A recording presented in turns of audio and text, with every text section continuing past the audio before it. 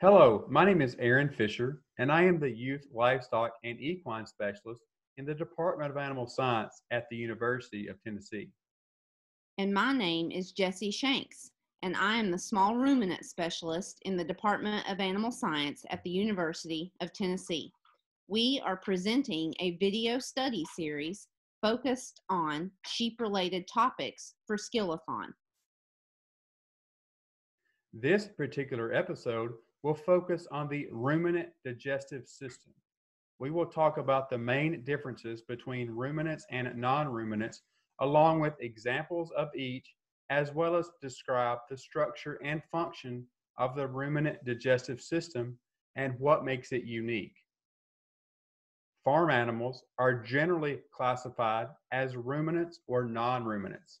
These classifications refer to the structure and function of their digestive system, as well as the type feed that is the basis of their diet.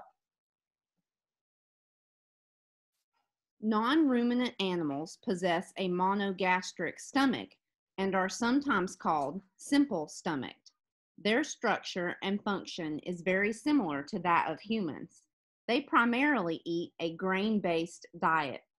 Farm animal examples include swine and poultry. While horses are also non-ruminants, they would not be called simple-stomached. They are actually hindgut fermenters, which means that the cecum functions as the site of fermentation, much like the rumen in cattle. Horses primarily have a forage-based diet like ruminants. You will often hear that ruminants have 4 stomachs. That is not true. They have one stomach with 4 compartments: the rumen, reticulum, omasum, and abomasum. Each compartment has a distinct function as it relates to the digestion of ingested feed. Ruminants are generally fed a forage-based diet. Farm animal examples include sheep, goats, beef cattle, and dairy cattle. The first compartment is probably the most popular compartment, the rumen. It is commonly referred to as a large fermentation vat.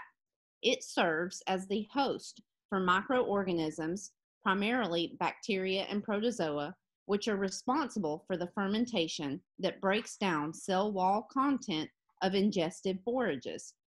The rumen wall is lined with papillae, which serve to increase the surface area of the tissue and allow for increased capacity for nutrient absorption. The second compartment is the reticulum.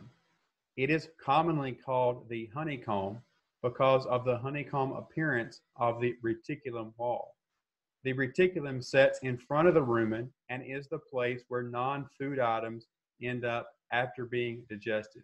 This could include nails, wire, and other hardware items.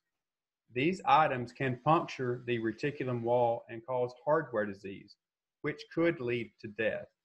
Rumen magnets are commonly administered to ruminants as a prevention for hardware disease. Next is the omasum, which is commonly called mini plies because it looks like pages in a book. The major function of the omasum is water absorption. The fourth and final compartment is the abomasum. The abomasum is the compartment that functions much like the gastric true stomach of a non-ruminant. Digestive enzymes break down ingested feed here. Most forages are made up of cellulose and hemicellulose. Sheep, like other animals, are not able to digest these complex carbohydrates on their own. The ruminal fermentation is made possible by the rumen microorganisms. They give sheep and other ruminants the ability to graze land that is not well suited for anything else and turn the forages into high-quality meat, wool, and milk. The microorganisms and the sheep live in a symbiotic relationship. That means that it is beneficial for both. The animal provides a warm place to live with a constant source of food, room and board, so to speak. The microorganisms break down the ingested forages into a usable form that can be used by the animal that otherwise they would not be able to use. Here is a microscopic view of rumen microorganisms. The large brown oblong shapes are one kind of microorganism that is eating and breaking down forages for the animal. The primary end products of this ruminal fermentation are volatile fatty acids, or VFAs. They are the main source of energy for the animal. The three main VFAs are acetic acid, or acetate, propionic acid, or propionate, and butyric acid, or butyrate.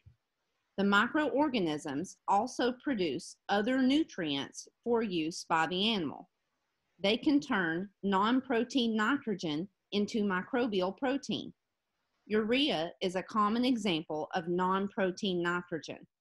There are also some B vitamins that are produced by fermentation.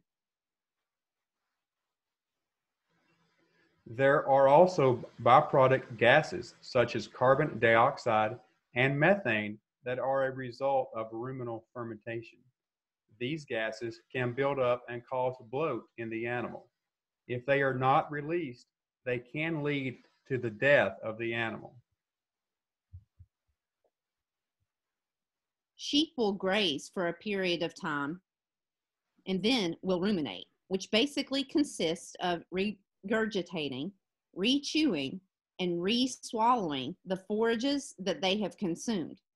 This works to reduce the particle size and aids in further digestion for the animal. That wraps up our discussion of the ruminant digestive system. Please understand that we only hit the high points of the ruminant digestive system and the fermentation that takes place within the rumen of sheep.